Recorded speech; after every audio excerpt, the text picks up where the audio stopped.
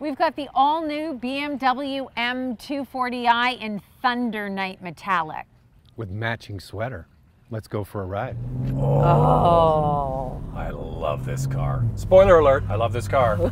Andrea, what's under the hood of this beast? A 3-liter turbocharged inline 6 with an 8-speed automatic transmission, 382 horsepower and 369 pound-feet of torque. Standard all-wheel drive. You can't get a manual transmission in this 2022 model or a convertible. In the United States, there's a base 2-liter turbo 4-cylinder and a rear-wheel drive option. It's called the 230i with 255 horsepower and 295 pound-feet of torque. At this time, BMW Canada is not bringing that in. I think that will change. Yeah, they're saying that it might come in at a later time, but right now, nothing. Okay, I'm really disappointed about two things.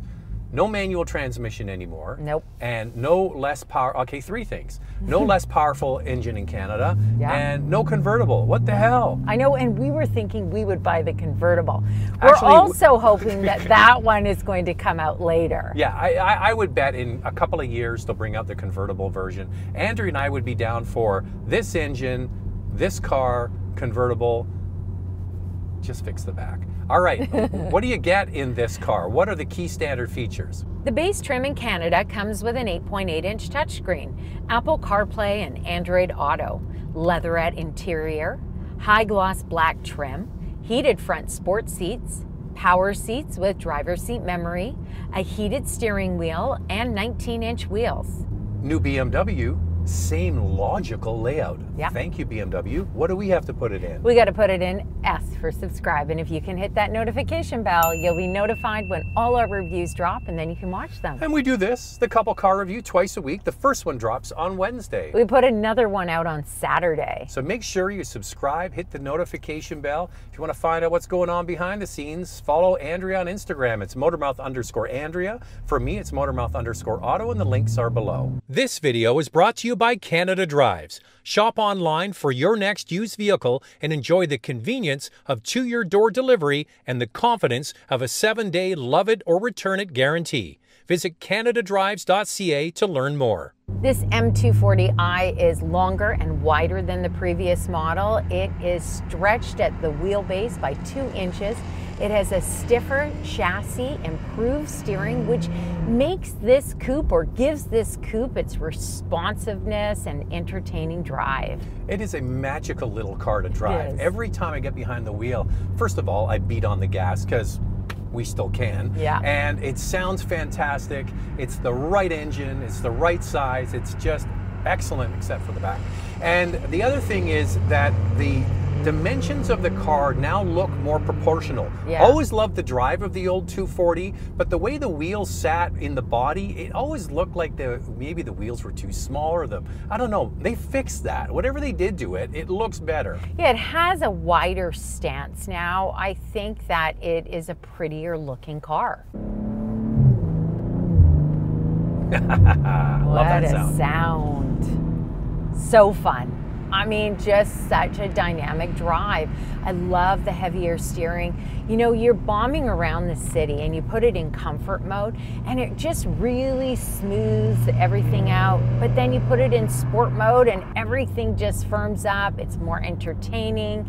I mean, it's nice kind of to have both drive modes. Andrea, what's the color of your sweater? It's purple. Actually, our son Jack bought it for me for Christmas. Who would have thought I'd be able to use it and match it with this Thunder Night Metallic color? Thunder Night Metallic, Yeah. That's the name of it. Okay. A shout out to Laura McLean who helped him pick it out. Yeah, she sure did. She went with him because and Georgia McLean, and her sister. They need help going out shopping. All right, would you, speaking of going shopping, buy this car in this color? I would. Would you? I really like it a lot. I think these 19-inch high gloss black wheels look amazing with it. You get standard 19-inch wheels with this, and if you go online, there are a ton of different designs. You don't have to get all black, but I think with this purple, yes. See, I would have to veto that. Why? Because I don't like black wheels, I know and you I don't know don't. if I could live with a purple car. I could. But you can live with an orange one. I have an orange car. Yeah. Because orange is better than purple. No. Orange trumps purple. Either or is good. I think it's a great looking vehicle. BMW nailed it with the front and the profile. The back, not so much, but it still wouldn't be a deal breaker for me. I love this car, and this inline-six engine is so special. I would still buy it. All right, the inside, as we mentioned earlier, they didn't screw it up. They stuck with what works. Yeah. They are going to be bringing many more screens and touch interfaces. We're seeing that with their new electric cars, but still with most of their mainline cars, they have the same layout that works. There's a touch screen for Andrea. She likes the touch screen. Yeah. There's the rotary dial eye control knob for me. And then there's buttons for everybody. It pleases everybody. It's a well-designed interior. It's really driver-focused. The cockpit is wonderful. Everything at the center console is at your fingertips. Everything that you need is here. The heated steering wheel is on the steering wheel. It's heated all the way through. Way to go, BMW. We've got an upgrade in our model. We've got the 12.3-inch digital driver display and the 10.25-inch touchscreen. I would get that upgrade. It's $1,000 Canadian, $900 US. Cheap. Yeah, not bad at all. There really isn't a best value trim, is there, Andrea? It kind of comes as one package in Canada. Well, there's a base trim, and then you can add a la carte items or packages. You know, you can really make it your own and add as many features as you want, or you can keep your price down and maybe be on a stricter budget with this. It's possible. I would order the screens because I think that makes a difference to the interior. I don't even think I would get the Vernasca leather, which is $1,500 Canadian, $1,450 US. Why? That's what our test model has, because I don't think Vernasca leather is of the best quality. I would just go with their Sensitech and get leatherette interior. Really? You go leatherette? There are 3 different colors in the US to choose from, black, beige, and cognac, and in Canada there are 2 colors, black and cognac. You know what? I think that Audi does better leather on their cars for sure. Yeah. And I wish BMW would address that. We brought it up before. The leather that they use in their cars these days is pretty crap. But I do appreciate some little touches, like we've got the stitching here, and we've got this splash of color in the door cards. Yeah. Kind of nice, right? Yeah, it comes standard with a high gloss black trim. We have Tetragon in here, which is $250 Canadian, $150 US, and it's even at the center console here. I think that it makes for a beautiful design. We have got blue stitching in here. Of course, can you see that blue stitching or not? Well, here's the thing: is I'm colorblind, so I first thought this car was blue, like a midnight blue.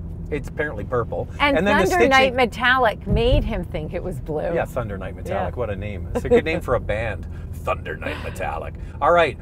One thing, I'm going to take it for the team, Andrea. I am going to squish myself into the back seat to show you that if you move the front seats up just a little bit, you can actually get in the back. Yeah. Now, this is really the place for kids. You know, we used to own we've actually owned a couple of 911s when our kids were smaller, and they loved it because it was really only for kids. It was like a clubhouse just for them, and that really not adults going back there. So if you have little kids, you can stick them in there with a little, not a full car seat, but probably a booster seat. All right, the trunk is not huge. This is a small car, but it actually did well with carrying a cooler, right? Yeah, just fine. Surprisingly, it's deeper than I thought, and it fit it nicely. Of course, you're not buying this for cargo space, but if you have to throw some groceries back there, it's fine.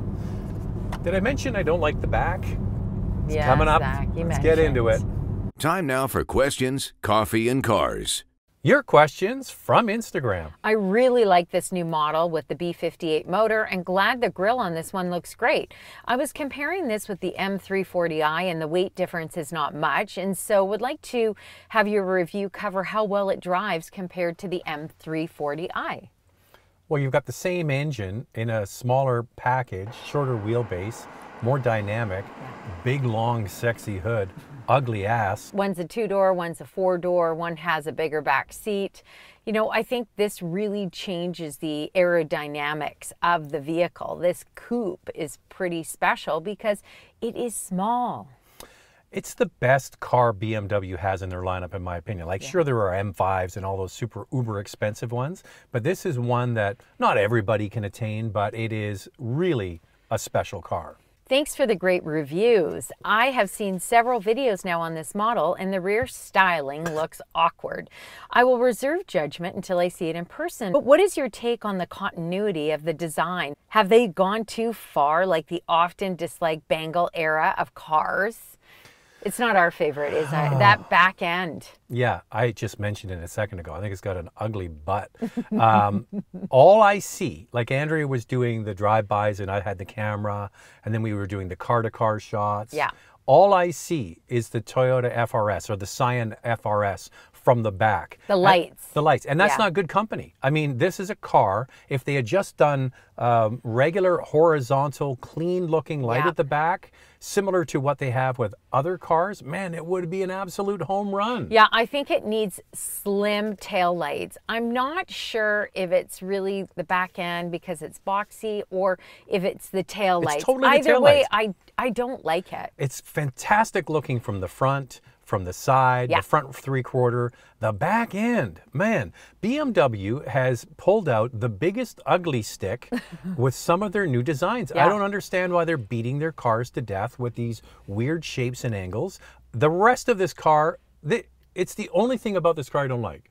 Same here. That long hood is so pretty. Zach is right. Profile looks great.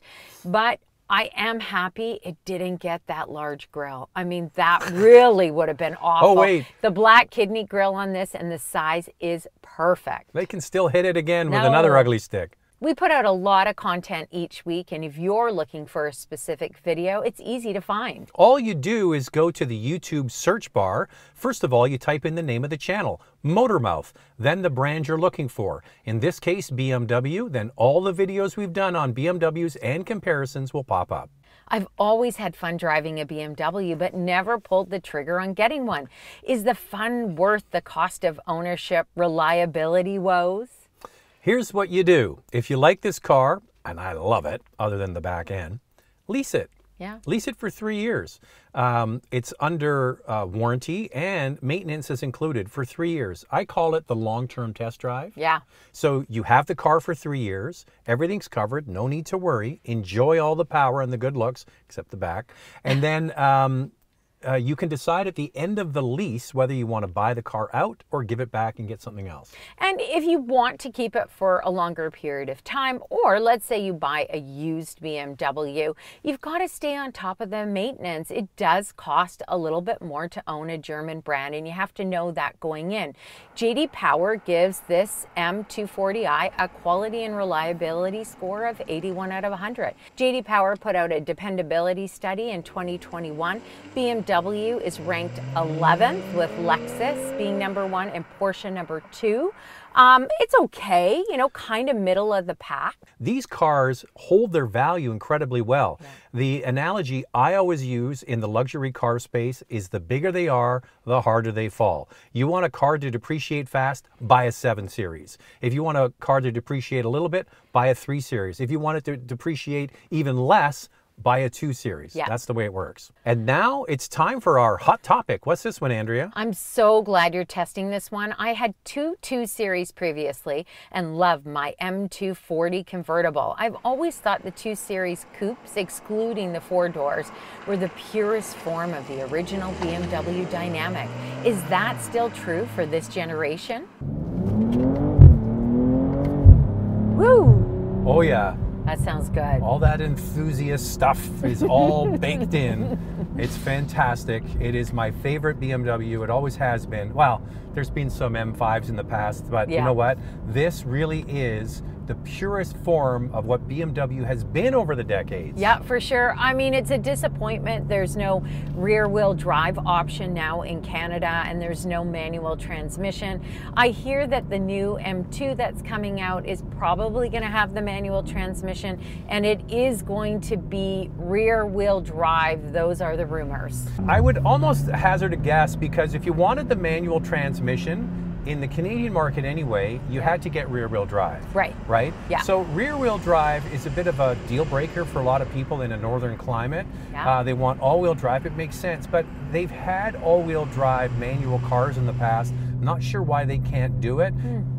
it may be just a sliver of market share, and that's why in Canada they're bringing in the car that most people bought. Probably, yeah, makes sense. But it's nice to have options, and with so few manual transmission cars available, this was one that BMW still supported, not any longer. And in the US, you do have the rear-wheel drive option. I'm disappointed there's no convertible with this anymore. Well, the problem is, people aren't going out and buying the cars they want them to make. Like, so everybody laments that there's no manual transmissions, but people don't go out and buy them, right? And then people lament when station wagons go away, but nobody goes and buys them. Then they lament the fact that there's no good coupes any longer, but people don't go out and buy them. So if you like these cars, you gotta buy one. That's the thing. And this is the problem. As we all know, crossovers and SUVs are making up the large share of the market. 80%. And yeah, these vehicles just aren't selling anymore. Now, Andrea touched on it already, the reliability and so on. So let's get into the vital stats. Let's start with pricing. The base model M240i starts at just under $57,000 in Canada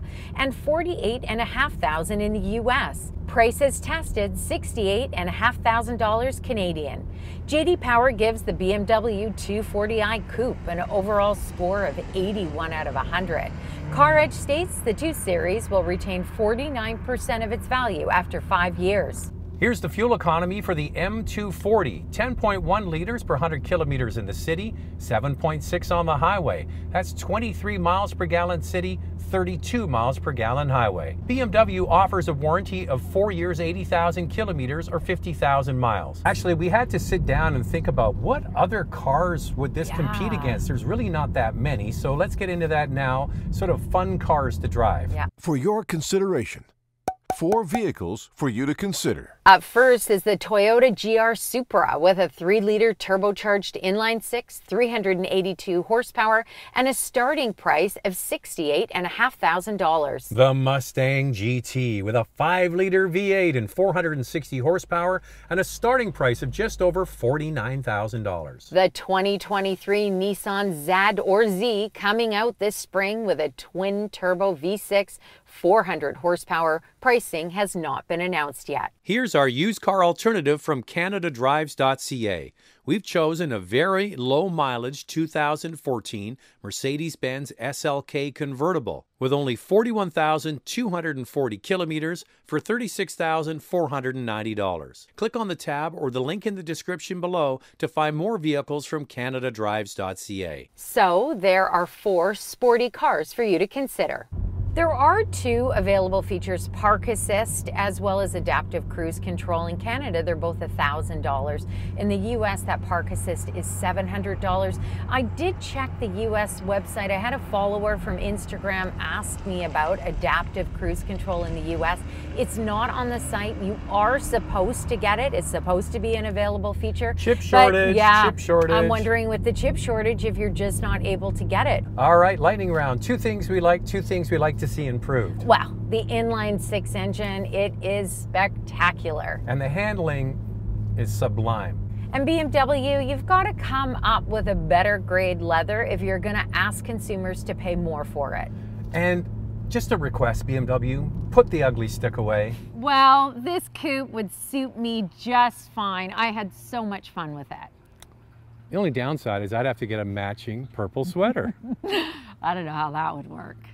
This video is brought to you by Canada Drives. Shop online for your next used vehicle and enjoy the convenience of to-your-door delivery and the confidence of a 7-day love it or return it guarantee.